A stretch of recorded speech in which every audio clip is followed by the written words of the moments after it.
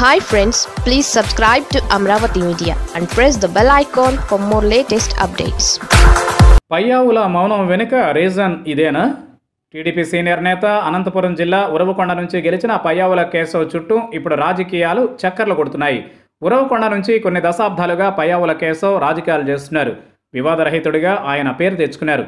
పార్టీలోనూ వివాదాలకు ఆయన దూరంగా ఉంటారు.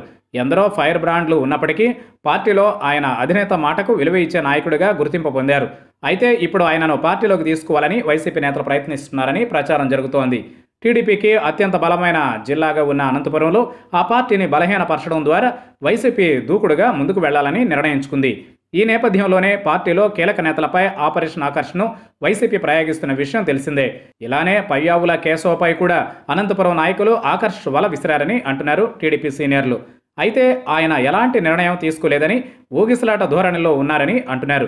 నిజానికి గత ఏడాది సార్వత్రిక ఎన్నికల సమయంలోనే పయ్యావుల కేశవ్కు వైసీపీ ఆఫర్ ఇచ్చిందని ప్రచారం జరిగింది.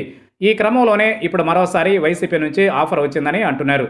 వాస్తవానికి వైసీపీ వైపు పయ్యావుల కేశవ్ చూస్తున్నారనే నేపథ్యంలో టీడీపీ అధినేత చంద్రబాబు ఆయనకు పీఏసీ చైర్మన్గా బాధ్యతలు అప్పగించి పార్టీలోనే ఉండేలా చేశారని అంటారు.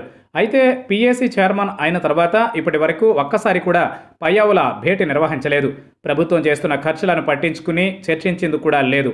అంటే మొత్తానికి పయ్యావుల కేశవ్ ఈ పదవిలో ఉన్నా కూడా రెండు పడవలపై కాళ్లు కొనసాగిస్తున్నారనేది వాస్తవమేనని ఆయన అనుచరులు కూడా చెబుతున్నారు. ఇప్పటికే పయ్యావుల కేశవ్ అసంతృప్తితో ఉన్నారని టీడీపీ నుంచి కూడా వ్యాఖ్యలు వినిపిస్తున్నాయి.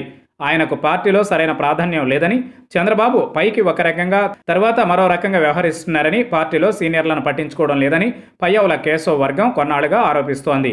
ఇక వైసీపీ నుంచి కూడా భారీ ఆఫర్లు వస్తుండడం, వచ్చే 4 ఏళ్ల పాటు టీడీపీ భవితవ్యంపై నీలి మేఘాలు కమ్ముకోవడం వంటి కారణంగా పయ్యావుల కేశవ్ ఆచితూచి అడుగులు వేస్తున్నారని అంటున్నారు.